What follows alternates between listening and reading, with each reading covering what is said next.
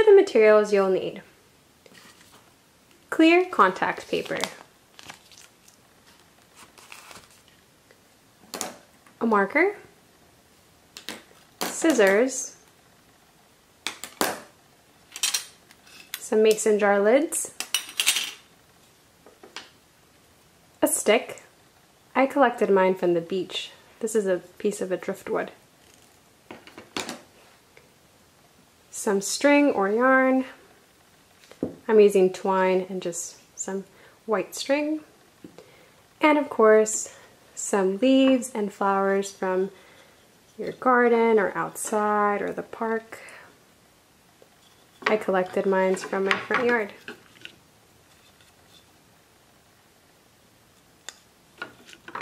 Alright, the first thing you want to do is peel your contact paper gently, and you want to keep the sticky side facing up. So I have my sticky side on top. I'm going to lay it down, and then I'm going to use some tape to just hold it down while I work. So I'm putting this tape on the corners. Perfect. Once you have your contact paper set, you're going to grab your mason jar lids and lay them down on the contact paper, like so. Alright, next you are going to trace the mason jar lids onto your contact paper.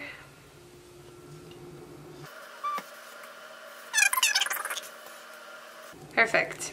Now I like to leave the lids on just so I could see how the flowers are going to look once they're inside of here.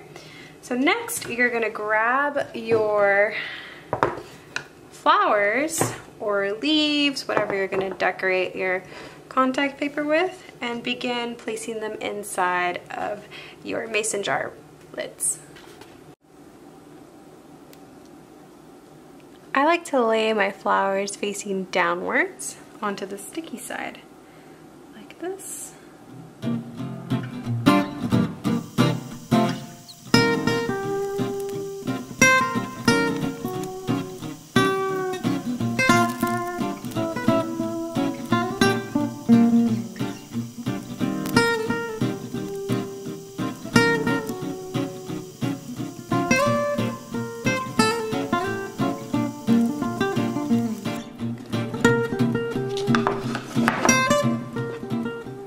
I just finished adding all of my flowers and leaves onto my contact paper, and I'm ready to seal it up. So I'm going to take my other piece of contact paper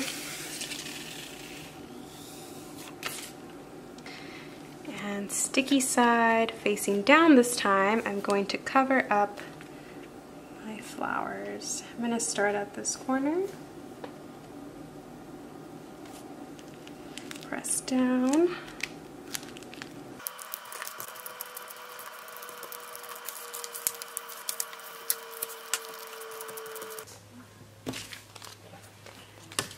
And now the next step is to cut out your traced circles.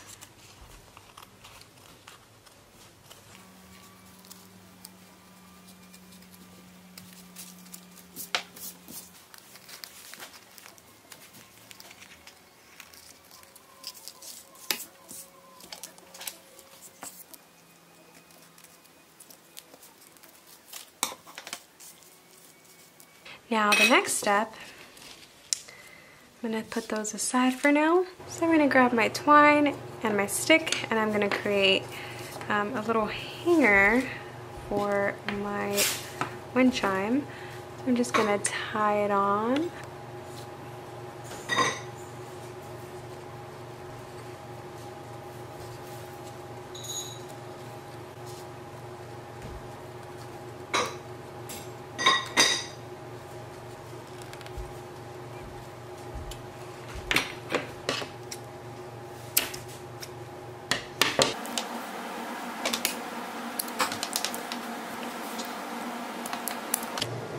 So I just attached the twine onto the both ends of the stick. This is so I can hang up my Sun Catcher Wind-chime.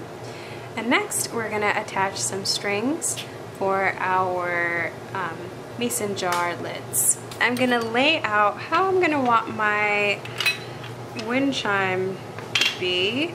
So I kind of like it where they're all at different, you can have them straight down. I kind of like to have them going from longest to shortest, or you can, however you like. So I'm gonna do something like this.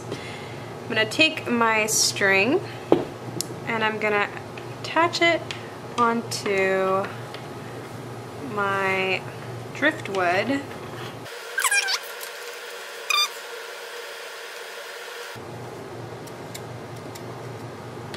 Okay, once I have my string attached to the driftwood, I can measure out how long I want it. So, and I'm just gonna snip off.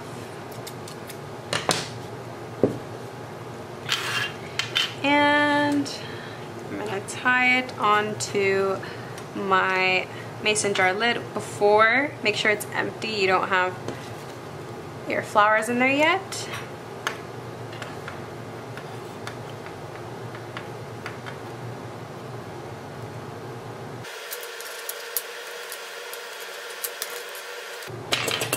So once you have it nice and attached, I like to lay out how I'm gonna place these.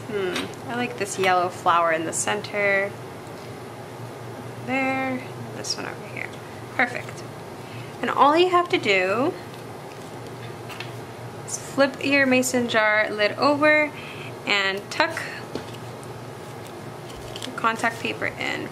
It stays quite nicely. You don't even need to put tape on there. And then I'm going to place my second one where I want it to go. Right about there.